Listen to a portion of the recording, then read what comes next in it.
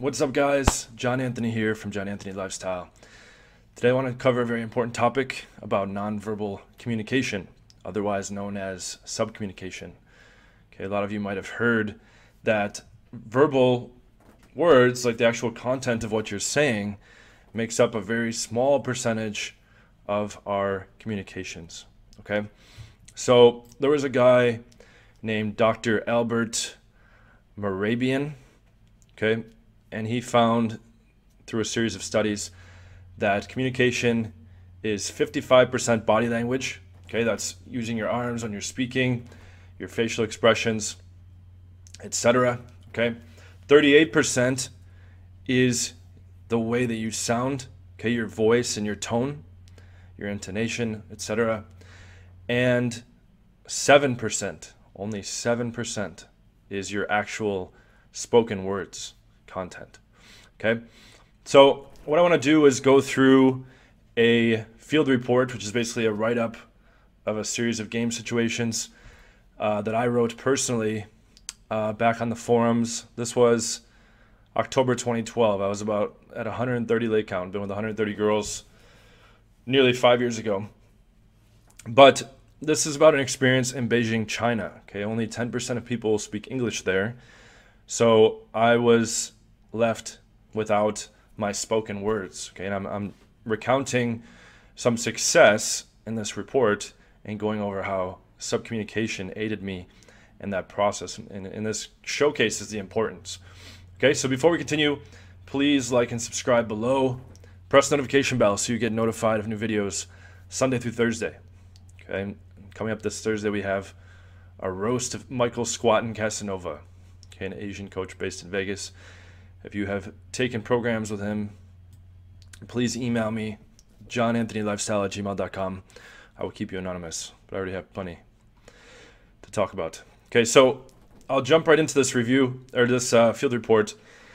So I'll just read through some of it here, and then I'll analyze and discuss with you guys. Okay, so I said, so I've been in Beijing this past week for work travel. My subcommunication has really been put to the test since most of the girls don't speak English. I fucked 2 dimes, okay, that's code word for stunners, okay, girls are like above a 9, and an 8 using no words. I also only went out one night. I had 2 clubs on a Saturday. Okay, so number 1, on this night out, I rolled up on a dime and just acted like the man. So I start dancing with this chick, giving her the icy eyes and just being the man. All right, so when you're like dancing with a chick, all that shit, you're not fucking saying shit anyways, even if they do speak English, right? And I don't recommend going to, everyone's like, how do you do dance game? What do I do for dance game? I think dance game is stupid. Normally you want to, because the chick is ADD distracted on the dance floor, and the venue is fucking, like, that's where the loudest point is. All right, so that's not a good place to game a chick. But in this situation, I'm just kind of giving her like the confidence, I'm in charge. Like what a quick point that ties in here that I just thought of. I can play a game with hot chicks that I'm walking around with where we like point to a dude and within like half a second, you know, like, is he a pussy or is he not a pussy? Is that a cool dude or is it not a cool dude? You size it up very quickly. He doesn't need to say shit. You can just tell by the way he's carrying himself. Okay? So I wrote here, I would just make a gesture with my thumb, like typing into an imaginary, oh, okay. I number closed 8 girls this night, all with no words. I would just make a gesture with my thumb, like typing in an imaginary phone, right? Like that's how I'd number close. I'd be like kind of like looking at them all sexual, dancing a little bit, and then be like, you know, motioning like I want to get her phone number. And I was actually writing numbers down on a pen and paper. I think I didn't have a fucking Chinese SIM card. So keep in mind that in China, and this is according to my colleagues who live here, girls rarely have one-night stands or date multiple guys or do random hookups. They're all about the boyfriend-girlfriend bullshit. So I had the deck stacked against me. One of the girls spoke poor English. That was in the group with the dime. So I set up the logistics with her. All right. I showed her my hotel card and I typed drinks, okay, out on her phone, pointed at her really hot friend. The girl typed back, her friend wants to come with me, but she's afraid because she doesn't know me. Okay, that's another Chinese thing. They like to travel in groups when seeing a guy that is a stranger for safety reasons. I said, fuck it, let them all come along. Okay, so it was a group pull back to my hotel. I went over the whole group with different fun body language and being silly and ridiculous. Like I would get in pictures with them, make funny faces, do stupid dancing, whatever the fuck I wanted. I made out with the dime in the car while her sister was sitting right next to us. Okay, we get back to the hotel room.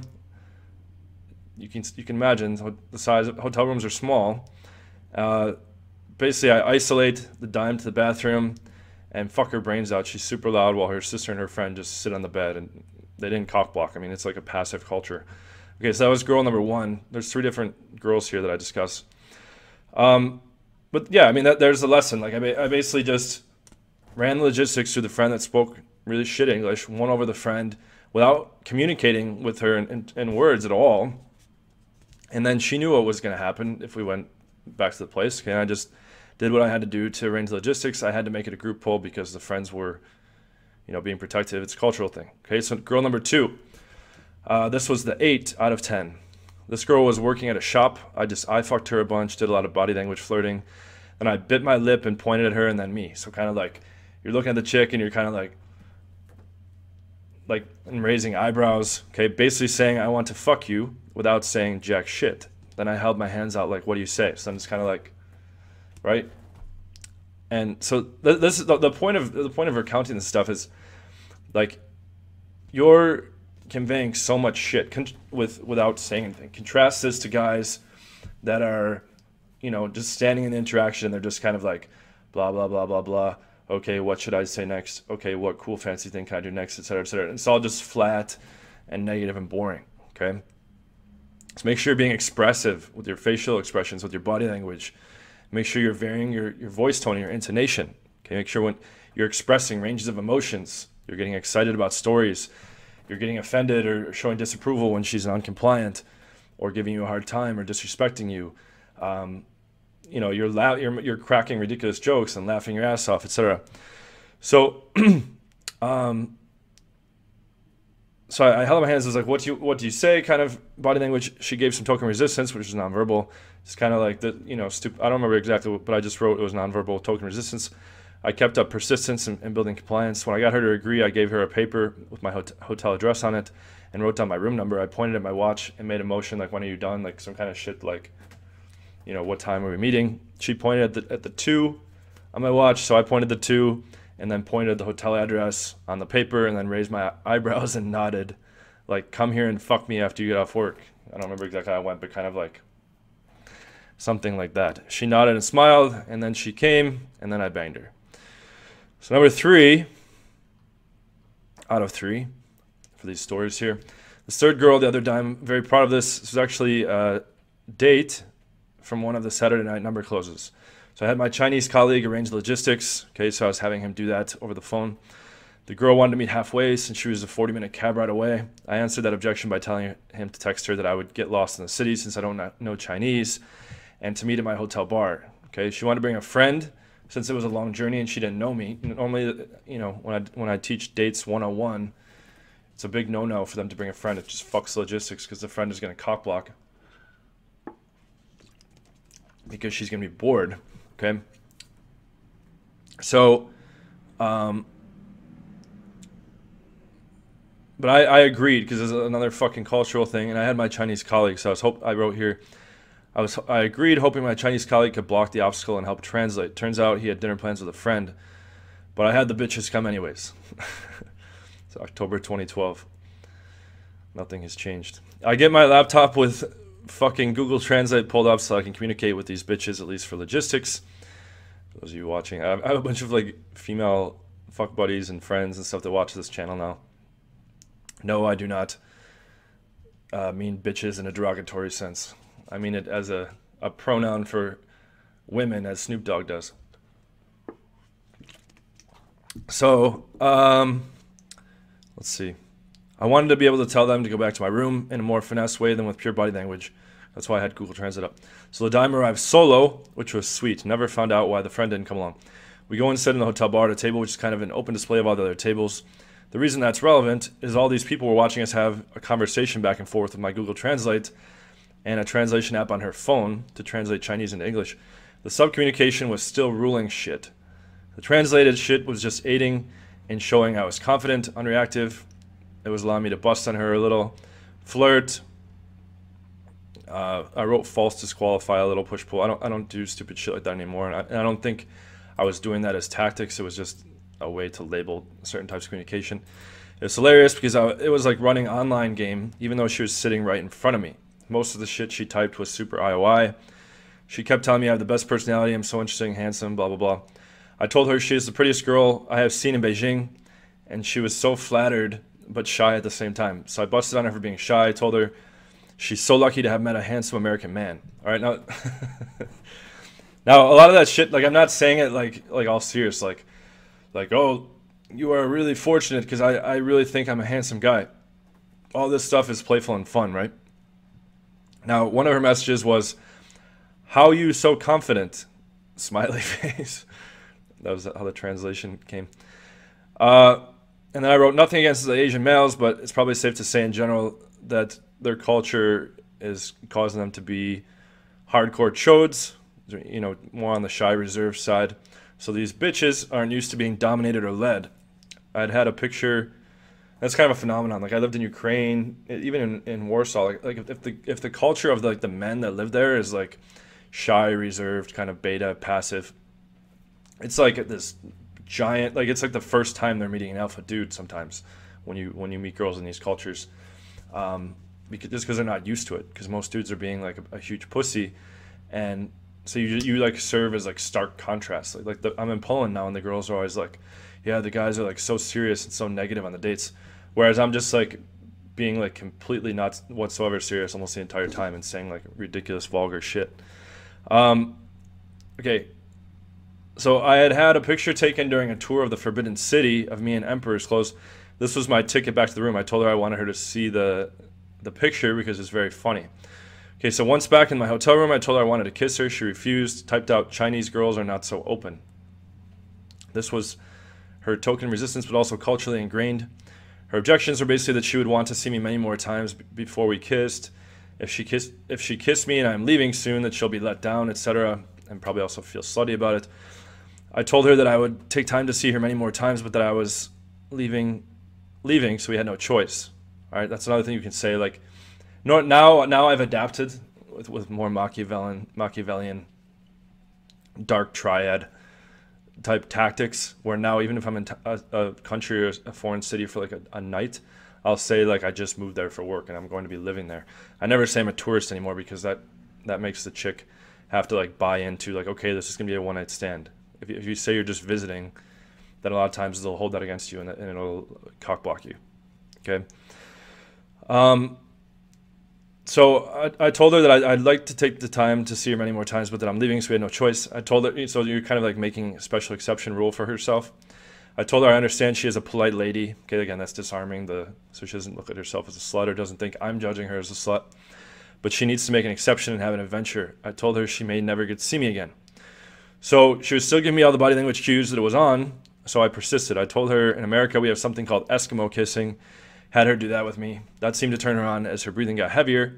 Then I told her via Google Translate to look me in the eyes and tell me what she feels. She replied with her Translate app that she felt I was handsome. Basically seated that down in the hotel bar. I replied, "Tell me how you feel in your heart." I basically just got up in her face with ultra icy eyes. I fucking the shit out of her to an extreme degree and watched her body move up and down as her breathing increased. Then I went for the makeout. She got super into it.